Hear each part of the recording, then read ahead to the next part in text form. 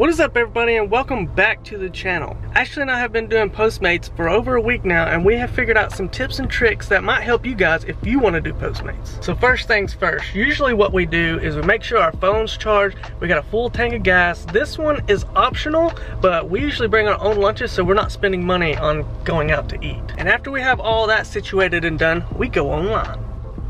Boom.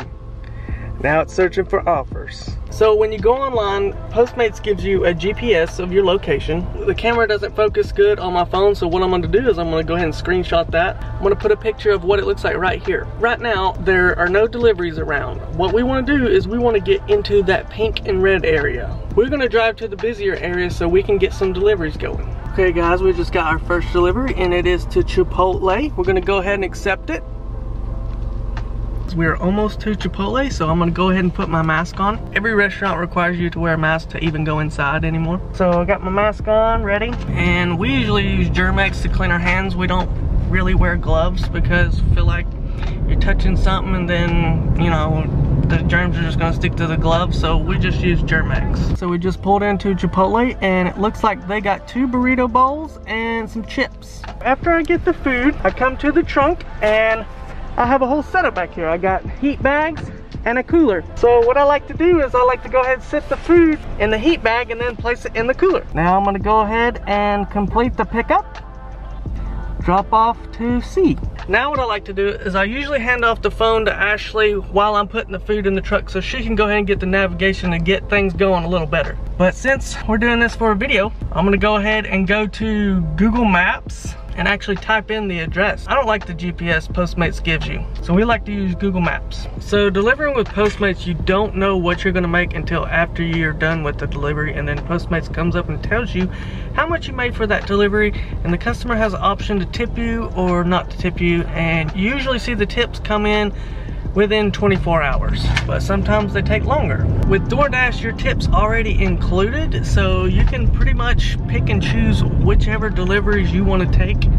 But with Postmates, you really want to choose the sit-down restaurants because usually those tip more than fast food.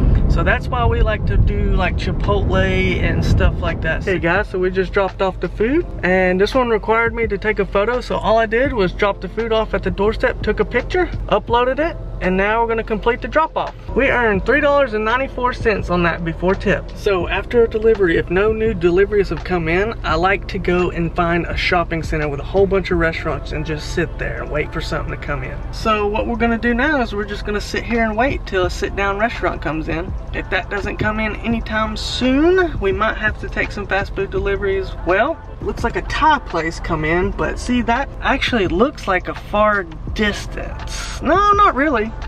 So the good thing about Postmates is you can kind of zoom out and see where you're at. So let's go ahead and accept this, and we're gonna go ahead and do this delivery. After I pick up the delivery, another tip is I like to text the customer. Postmates allows you to get in touch with the customer. You can call them, text them, whatever you need to do. But I usually like to send them a text saying, hey, I got your food. Is there anything else I can get you condiments wise, ketchup, mustard, anything? You know, just let the customer know that you care and that you want to be as good a service as you can. Sometimes going that extra mile helps you get a better tip. The more the customer sees that you care, the more they're gonna tip. Okay guys, I just dropped the food off to them. I like to go ahead and text them, say, hey, thanks for using Postmates, hope you have a good day. Make sure that they know that you care, and usually ends up in a better tip. And then I'll go ahead and complete the drop off. I also want to go over like what you're wearing. Make sure you're presentable. You don't want to just go and start delivering after you worked out and you got your workout clothes on and stuff like that. You want to make sure you got a nice outfit on and you look presentable. Guys, we just got a delivery for a kebab place, and that's a pretty expensive sit-down place, so you might get a pretty good tip. The only downside is that this is an order and pay. Usually you have to go to the restaurant and order, and it just takes a lot of time, but we're gonna call it in.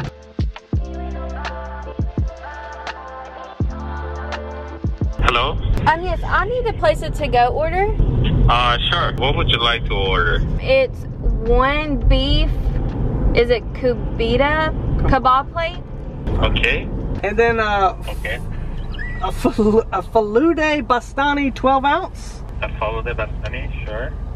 And then a fresh baklava 3-piece. You mind repeating that back to me? Sure. It's beef kubida, lamb kubida, spicy, kashka badam jar, polo de bastani, and blah blah blah. Perfect. How long you think that'll be? 30 minutes to be ready. Alright, thank you. Well, those names were interesting. I ended up just handing the phone to Zach because I couldn't do it. Those names were crazy. The tricks on that one were kind of tricky because we couldn't pronounce it. But anyways, you want to call ahead, get that order going so that you don't have to order once you get to the restaurant. It's already being made.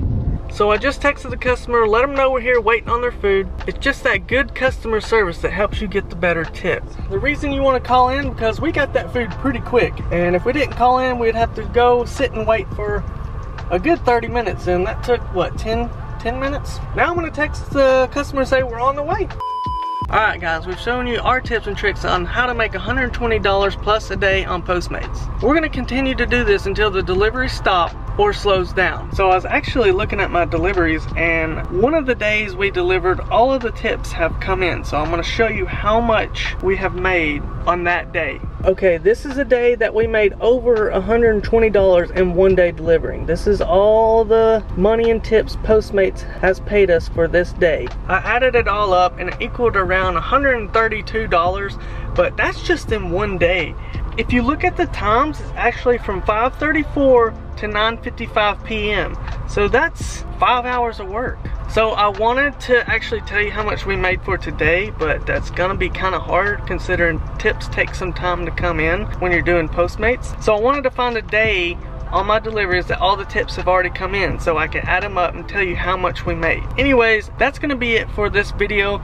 If you liked it, make sure you give it a thumbs up. Subscribe to our channel if you haven't already. Turn on those post notifications so that you don't miss another video. Peace.